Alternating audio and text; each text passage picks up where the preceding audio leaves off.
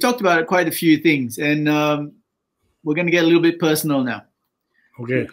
Mustard Sensei, when you were in Australia last, I had a go at you, and you called me a miserable old bastard, which is probably true. Yeah, probably. I got upset because you would tell my deshi to smile every time they stood up, or something to that extent. And for me, that doesn't gel with Budo.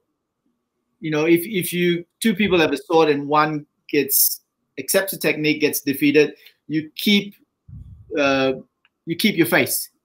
You don't smile, you don't laugh. I never saw the Uchideshi being thrown by Kancho smile. Maybe the Kirobi Kai only. Not time. I never saw you smile when you were taking uke for Takino Sensei or Chida Sensei. Why now do you want the ukes to smile when you throw them? I don't want them to smile, but if it comes up, I'm happy because I know that I'm not hurting them, but I'm throwing them hard and I'm throwing them correctly. And I think when someone throws you hard and correctly, it feels good. But I wouldn't want someone to get up and smile just because I told them to. But, that's what's happening, to be honest. Well, I mean, I don't mind if they do that, but hopefully again, it's a little bit different. They don't do it in demonstrations. You know, most of the people I've thrown in demonstrations don't smile. You know, I threw someone in the UK once, and he lay on the mat laughing and said, "Oh, Sensei, good technique." Wow. Yeah. I mean, then you should take a boken and you should take a boken and smack them. But I mean, I had a guy once I threw him too, and every time I threw him, he started giggling and laughing. And I said, "What are you giggling and laughing for?" You know, I mean, but it just where do you draw the line? Yeah, good call. Except when it comes out, and I think if they're sincere, then it'll happen naturally. But if they get all because they're a bit scared or if they're nervous or whatever, that's different. Okay, I'll put my 2 bobs worth on the table here. If I threw people and they got up smiling at me, I won't use them again. Okay. But that, as you said, I'm a miserable old bastard. So there you go. Well, yeah, okay. Do you want to add anything to that? Again, I think if you're serious, in my guys, when I throw them in a class, they will smile because it feels good. But again, it depends when you turn up the notch and everyone gets serious. And it's like you said, it is. You wouldn't smile if someone was trying to cut you in half with a sword, right? And I think there's levels within levels. Yeah, I think so. And basically, if you're if this is a good story for the people listening and it helps. Most of my students never tell me what they're thinking. And even my senior student, Farshad, he doesn't usually tell me what he's thinking and stuff. But he told Mick Mercer Sensei in England an interesting story. He was saying he always took my uke in class, and then he would encourage other people to take my uke so they can experience it. And he would actually actively kind of pushing them to take uke. But he told Mick, he said, but when he gets that look in his eyes, I push people away. I want to take his uke every single time. And then there's no smiling there and stuff like that. Maybe, you know, sometimes we can take ourselves too seriously about trying to be more samurai than the samurai. But if I'm doing a demonstration, I don't usually smile. But you see me do demonstrations where I talk and then I joke and stuff. But it's mind, body, and spirit, yes? Together. Yeah. So if I don't know what a smile is, whether it's mind, body, or spirit, but if everything's sharp and hard and then someone's smiling. Yeah. I mean, but they don't usually, not if it's sharp and hard that way. I've seen Gozo Shoda Consciousness be charming as hell with people in the audience. They're all laughing. Uchideshi didn't laugh. Yeah, they don't laugh. You know, I mean, when one might need to laugh then. Sometimes when I tell jokes in my dojo, people laugh, but Farshad doesn't because he's watching me. He's focusing on me. No, we spoke about this before. Yeah. I want to push it. Yeah. Okay. So this leads on to another thing, right? Here's a question. And this is a really, really good question. And I will tell you the reasoning of this person. He says that his he's frustrated with people who latch on to a teacher and say, that's my teacher. So he asked this question, and he's a good friend of yours and mine. There are a lot of people around the world who will say, my teacher is Mustard Sensei. What are the 3 or 5 things that you think they must embody to be able to rightfully say that? In other words, what are the things that define Aikido, Budo for Robert Mustard Shihan, and that his students should be getting from him? Strong Komai, strong Kihon Dosa, strong attitude, strong strikes, strong blocks, focus and concentration. And they should basically have been they should have been taking my uke. They should have spent time with me in my dojo, not just going to seminars. That's ultimately it. But they should, and they really should be trying to do the techniques the way I do them. And then eventually they can make their own.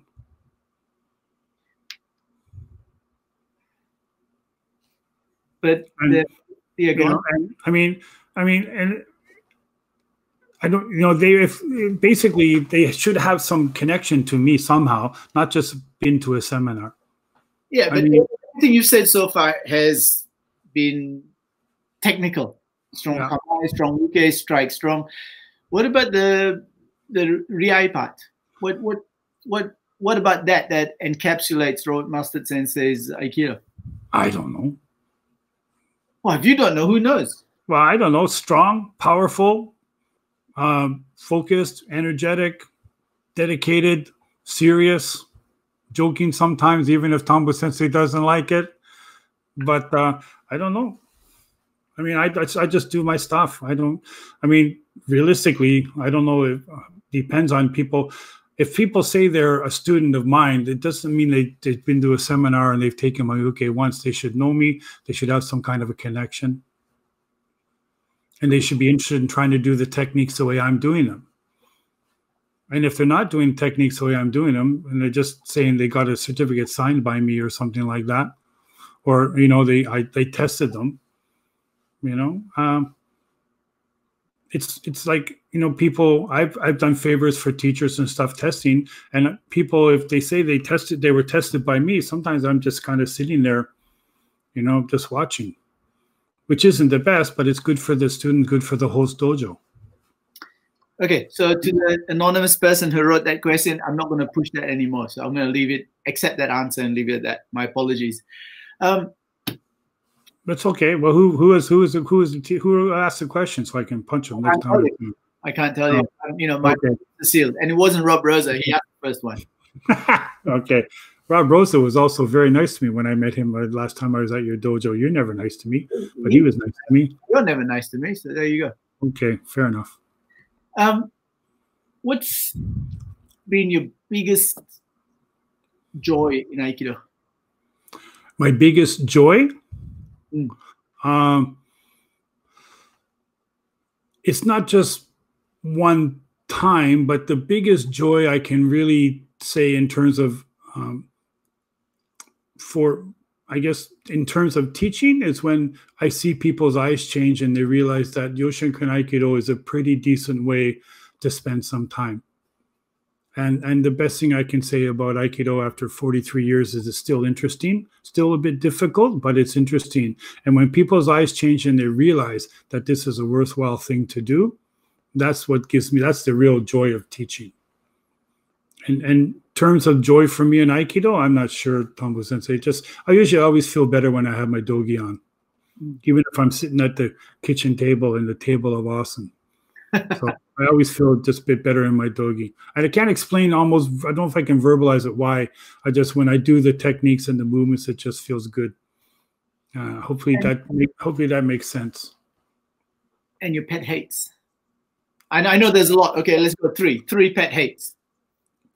3 pet people that talk about training but they're never there. People that they never show up. I mean, we had instances in England where people have driven for 8 hours for seminars, and then we go someplace to teach, and people that are in dojos half hour, 10, 20 minutes away don't show up. I find that really irritating. One time I was teaching in Toronto, and someone said to me, "Oh, Master Sensei, we're so pleased that you finally came to Toronto."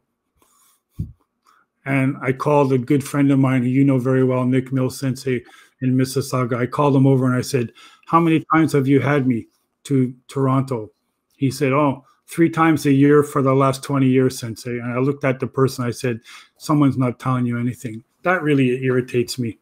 And the other thing is, the real pet hate is people that just, don't train hard enough and just show up to get the rank. And that's all they care about is the rank and power. I just want to get the Kihon Dosa stronger and my basic technique stronger all the time. Okay. I wasn't going to ask this. Okay. But I've got a message here. And I think it's response to something you alluded to earlier in the interview. You said about basically, what's all this stuff about applying for higher ranks? I asked Darren Sensei this. I'll ask you this. What do you think about applying for a Shihan title, applying for rank? And there's a couple things about that. I don't think it's such a cut and dried question. I'm of your generation where you never asked to be for rank. You waited till they told you, right?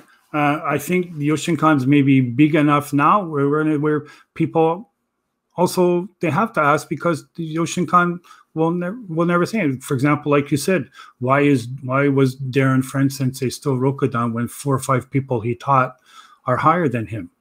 Because a little bit, sometimes it's out of sight, out of mind. As I understand it, I think, I'm not 100% sure, but I think Darren Friend Sensei owes me $400 because I think he put my name forward for the Shihan, and then I got it and I had to pay for it. Right? And even all my other ranks, I didn't care. On a secret, it was me who did it. Oh, was it you? Wow, then you're a bastard. So you owe me $400. Yeah, sure. Like you're gonna get it. Yeah. So and my Shihan certificate is signed by someone who we both don't like, so it doesn't really have any meaning. Let's not go there. Okay. But yeah, and then like I said, what are they supposed to do? I mean, as I understand it now, if you want a higher rank and the Thambu dojo doesn't know who you are, you just have to videotape some. I don't do Yoshinkan bashing, right? But I got to ask questions. Most people who are watching this, listening to this, do Yoshinkan Aikido or a derivative of the Yoshinkan, right? Well, you think you're not Yoshinkan Aikido? I'm not Yoshinkan. Okay, so no. Well, then you're like the people who tell me they don't do Yoshinkan Aikido, they do Renshinkai Aikido. Well, sorry. Let's say I don't think you get any more Yoshinkan than you and Chida Sensei. I don't care what you say. You can be humble all you want, but okay, all right, we'll leave that one. But okay. But if you say that because the Yoshinkan's gone bigger, you can self-apply, that's a fault of the system. That I cannot accept that. Well, then the other side. I mean, they tried it once and people complained. Hold on. Mori Michiharu Sensei, who was Uchideshi and your classmate, right? Him and I went from, we got our Godan in 1993. We got our Rokudan in 2001. That's 8 years, if I count correctly. And we're both full-timers. I know people who are getting their 6th dan 3.5, 4 years after their 5th dan. What's the answer? Basically, now it just seems you just have to have a pulse. Yeah, well, I think I'm a serious Yoshinkan guy too, Thambu Sensei. And the first time Kimeda Sensei put my name forward for 8th dan, they turned me down, which is okay because that means I saved some money. Well, I wasn't gonna go there, but you've gone there, so let's go there. Yeah, but then the next year when Kimeda Sensei asked him again about the 8th dan, they said that we gave it to him last year. So I mean, what's it say about an organization that cannot keep track of the number of 8th dans? And 8th dan is no paltry level. I mean, you get 8th dan from what I've seen on Facebook and stuff. You get 8th dan Aikikai, it's a really, really big deal, and they have a party and they say congratulations. I didn't even get contacted. Nothing. And look, I'm going to share and put my head on the line here. I've got nothing to lose, right? Yeah. I know who I got my grade from. Who did you get your grade from? I'd have to check. But yeah, but do you know who it's from? I think it's. I've never met him. I mean, just Did you do Aikido? I don't think so. No. So a committee approved it. Well, that's part of it, and then also the committee the first time they disapproved it. So, but what's that? Who's on the committee? I have no idea. I would imagine you're one of the most senior Yoshinkan people on the face of this earth, and you don't know who's in the committee. No. What does that mean? I'm not up with that. What's that mean? But I mean, almost. I mean, that's just kind of semantics, Thambu Sensei. Because the real thing, a little bit, that one thing I have with pride, I'd show you because. But I think if I picked up the computer, I'll screw everything up. The truth is, I have a 5th Dan certificate that's handwritten by Gozo Shora. Yep. And there's not many of those. And that means a lot. I was told, if I want to be really kind of fancy, that I was told by one of the top Yoshinkan teachers that was my menjo, that I was basically, I had arrived. I asked Kira Sensei, how many Menkyo Kaiden Kancho handed out. And he says none. If you got a certificate handwritten by him, that was it. Yeah. Yeah. Yeah. So that I'm proud of. The other stuff, I almost don't care because my responsibility is to produce good Yoshinkan students. And you've heard me say this story before. It might be good for everyone if they haven't heard it. So come to my seminars. I got lots of stories. When never heard them before. Yeah. When I was leaving Japan, I asked Takano Sensei, how can I make sure that my Aikido is going to get better? And he said, you can't. And I went, oh. And he said, if I look at your students, I'll know how you're doing. And I thought, wow, that's fantastic, but a little bit of pressure there. But I'm trying to produce my students. And the truth is, when Inoue Sensei was in Philadelphia in 1999, there were 200 black belts doing all their Kihon Dosa. He was walking around with them, and he pointed at one student and said, who's that? And I said, that's my student. So it has kind of maybe come full circle. But as also, getting what we were talking about too, is other people, maybe they don't care. And like I said, in some dojos, I think, truthfully, if you have a pulse and you hang around for a couple of years, then you get it. Almost, 1 year after Shodan, you get Nidan. 2 years after Nidan, you get Sandan.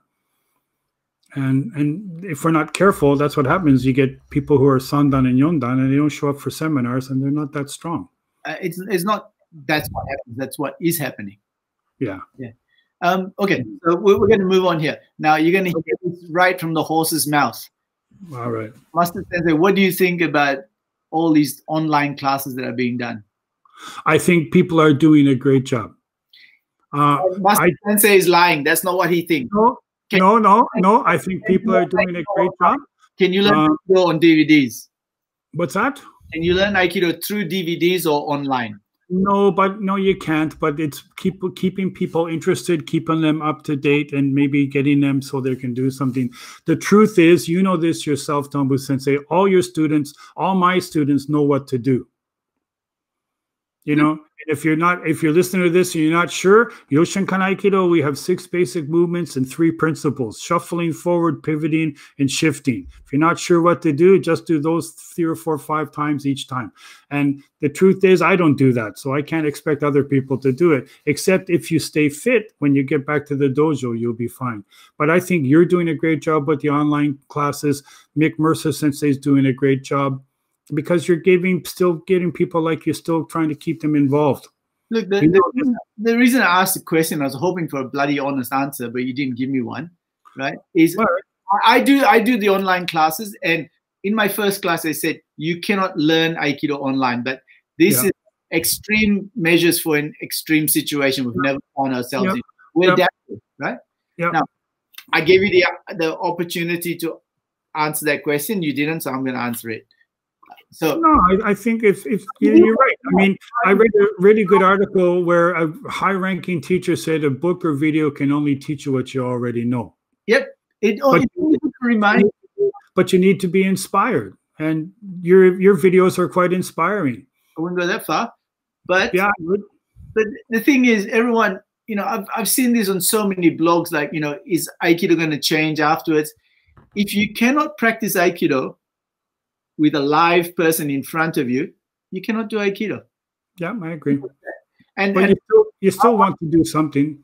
I'll go one further. I'll go one further. For all those people who turn up to seminars, who turn up to classes and practice with the same partner every time, you're an idiot.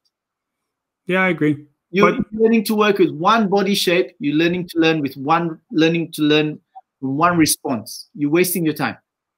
Yeah, I agree. And we've talked about that. But, you know, I mean, it's like, if people say to me, sometimes it's hard, but if people say to me, oh, what do you think about our group? I want to say, I'm not going to say you're shit. Even if I think they are rubbish, I'm not going to say that. You say that to me. No, I said you're shit. That's different. But I mean, the truth is, if they're serious and dedicated, then it's just a matter of, sometimes it takes a time for they get the right hints. But people need to be inspired. And what I tell people, and I don't, like, for example, we're trying to sell some of the DVDs I did, because if people are interested now, because of the online stuff, maybe we could do that. And people have said to me about me doing online consulting. I think that would be kind of cool. But the truth is, there's the 3 Yoshinkan. I'm going to be a bit of a heretic here. There's the 3 Yoshinkan DVDs. And there's the 2 DVDs that Cheetah Sensei and the Renshinkai have put out that I've seen. I think there's 3 now, but especially the 2. What else do you need? I mean, for example, does the Yoshinkan world need another video of, for example, me doing Ikajo? No. But they might need a video of me showing why I think it's important to do it this way, and show some things that other interests to do the technique, cross-step, shuffle, shuffle, cross-step, boom, boom. Those, I think there's a real market for. And your videos where you're taking the sword and showing that relationship and doing pivots with the sword and stuff, it's brilliant. That's what people... You watched that, did you? What's that? Yeah, I watched it. You must be bored as hell. No, I mean, I need some to be inspired too, and I admire the way you teach, and I love the way you teach. You're always mean to me, but because I still want to get better. And people, that's not what he says in private. Okay, yeah. But the truth is also, people don't need to have a class when you do all the warm-ups. To the adults, for the kids, you got to keep them moving. But for the adults, they don't need to warm up and all the break falls. And I can't do break falls in my living room, but some teachers are still doing it. But the truth is, if you stay fit and if you're really interested, practice your kamae, shuffle forward, pivot, shifting, and punch and strike. I got a heavy bag downstairs. I've been having lots of fun bashing away at it. I really like that. I don't know. I just like hitting stuff. So. Okay. All right. So now I usually finish with 2 things, right? Yes. One, do you have you probably answered this already, but is there an exercise or something people should do or can do in this, situation that we find ourselves in with COVID-19? I think just doing kamae, just keep doing kamae, even if you're standing cooking, you're standing doing the dishes, or just moving around. I like shuffling forward and pivoting and trying to work on that posture. And if you stay fit, and basically, if we're sitting around too much, you got to try to be a little bit flexible. What I do, I find a bit of a nice yoga routine that's not that long on YouTube and try to do that. I use that also. So, if that makes sense. But realistically, the foundation of Yoshinkan Aikido is a kamae and also sword swings. I think I go in the back deck and do some sword swings. Not a lot, but. Right. Okay. Look, Master Sensei and I, we share a lot of. There's a lot of commonality, but there's lots of differences too. He's a boring bastard. I'm not. I need to be enthused. I need different things in my life. I need variety. He's okay with drinking water all the time. I'm not. Yeah, fair enough. Okay. You said once, I mean, you said once that, I mean, I've also said, I've gone on record and I believe it. I mean, realistically, I could do Shomanuchi, Ika, Josai, Chi, all class, every class. And you said it's because I'm special. But I don't think you meant special, like special, but that's okay. Special, yeah. Yeah. Yeah. Okay. Now, before we finish, Yeah. and you get the last word on the show, and then I'll wrap it up and stuff. So please. Okay. My last word would be thank you for including me in this. I hope I did or said something that made sense and maybe help someone who's listening. I appreciate everyone listening and paying attention. Thanks so much for organizing this, Thambu Sensei. And I'm glad to follow with Dangerfield Sensei, Marshall Sensei, Friend Sensei, and me, and Kel Sensei also. I really appreciate it. And I'd like to say that everyone, during this kind of strange time, please stay healthy, stay safe. And one thing I really miss is that I really enjoy the international travel where I get to meet people and spend time on the mat and off the mat. I really enjoy that. And I haven't been able to do that since I left England in March.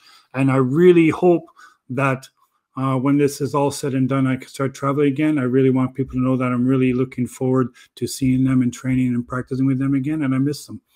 And thanks everyone who's always been staying in touch with me during this time. And it's really been a real pleasure to watch these interviews, and I'm glad to be a part of it. Geez, take over the show, why don't you? No, sorry. Okay. Everyone, thank you, Master Sensei. I seriously appreciate it. Everyone, if you think we contradicted each other too much or whatever, it's because we really don't like each other. And for my money, I've never met a nicer person or a better martial artist than Robert Mustard Sensei. We don't agree on everything. Actually, we disagree on quite a few things. But on the important things, we do agree. And I love the man. He's helped me a lot, and I will forever be in his debt. Next week, I'm going to have a panel. 3 female Aikidoka. All of them at one time or another were full-time instructors. And between the 3 of them, there's just under 60 years of experience. So Gretchen, Jane, you got questions for female martial artists out there who've done it full-time, who've done it a lot? Please write in. Any questions from anyone, male or female? Hey, whatever. Again, Master Sensei, thank you very much. It's been an honor and a pleasure. The pleasure was mine. I hope it made sense.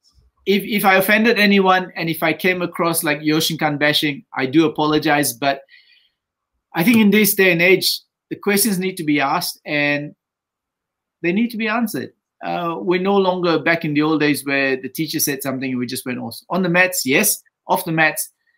I think we need to know. We need to know the reason. We need to know why we do what we do and who we are. Oh, thank you, Master Sensei. Thank you very much. Yoroshiku onegai itashimashou.